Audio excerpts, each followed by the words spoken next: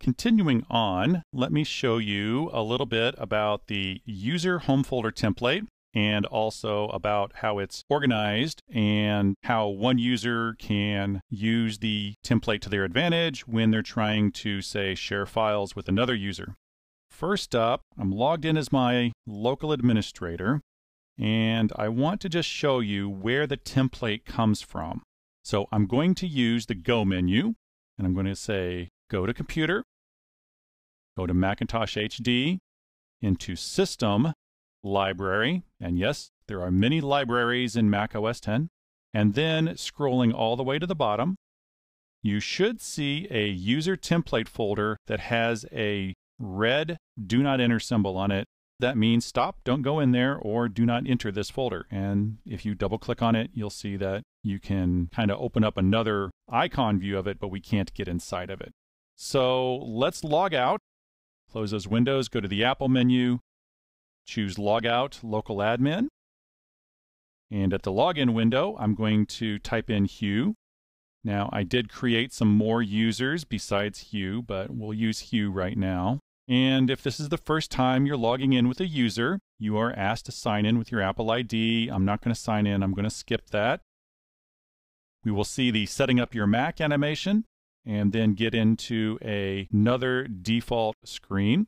Let's go right into his home folder by going to the Go menu and saying Home. We could have also used Shift-Command-H as shown here on the right. And I'm going to make that full screen. And we can see that he has Desktop, Documents, Downloads, Movies, Music, Pictures, and Public. Those are the traditional folders for the user home folder. Now there's one folder, and some of you may already know this, that's hidden here. It's the library folder. And I think the reason that it is hidden is that people used to get into the library folder and mess things up and call Apple support, and they got tired of the support calls, so they asked engineering to just hide it away. So how do we see it? Well, there's two different ways. I'm going to go to the Go menu again. And if you hold down the Option key while the Go menu is visible, you will see that there is now a library option. Now, there's no keyboard shortcut for it, but if we choose that, we jump into the library folder. And let me switch back to columns view. Again, this is going to help us see kind of where we are. That library folder has that same grayed out appearance that says this is a hidden item. Once you leave this item, you're not going to see me again until you explicitly go here.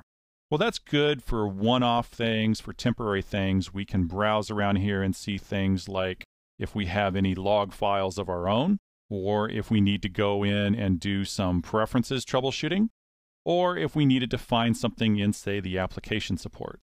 But what if we wanted our library folder to be visible all the time? Because, you know, we are really smart people, and we won't mess around in here without knowing what we're doing.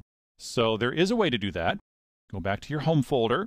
This time we need to go into View Options, which, if you remember, it's also Command-J, but it's under the Finder View menu.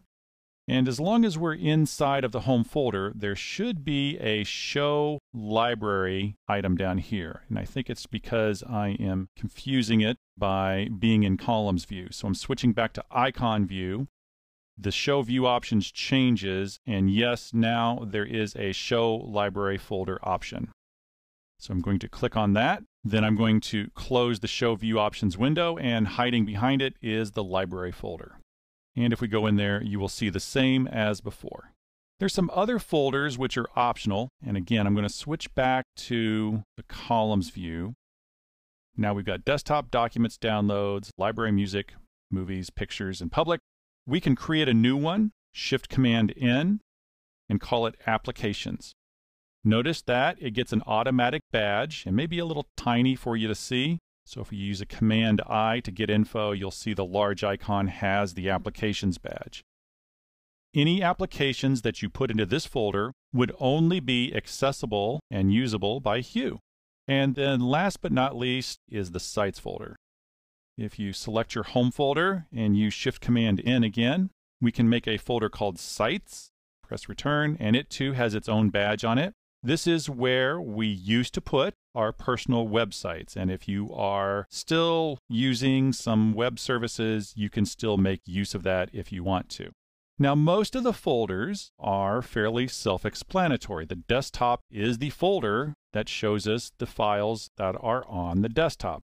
So if we get out of full screen mode, temporarily create a new folder with Shift-Command-N called Untitled, then go back to the home folder, go into desktop, you see there is the untitled folder. If we have selected desktop here in columns view and use Shift-Command-N, it will create a new untitled folder too, and it creates it simultaneously on the desktop folder. We also have something called public. Now, public has a Dropbox in it. It's not much use for us to take something like this untitled folder too and drop it into our own Dropbox. Our Dropbox is accessible by us, but what about other people's Dropboxes? Well, again, columns view is very useful for finding this out, but let's go into this user's pennies folder. And notice that we've got the do not enter symbol on all of the folders except for public. If we click on public, we can see the Dropbox folder, and we can take that untitled folder too and drag it to the Dropbox folder.